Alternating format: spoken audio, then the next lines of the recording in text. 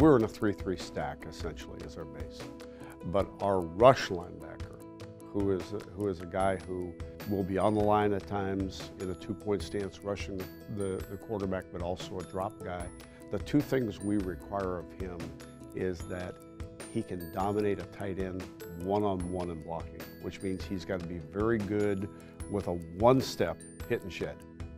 And when it comes to pass rush, that he's going to make the offensive tackle sweat bullets. Those are the two things that he's a limited space guy in terms of coverage, but he does have coverage skills. But if he can dominate a tight end and rush against an offensive tackle, we have the makings of what we want.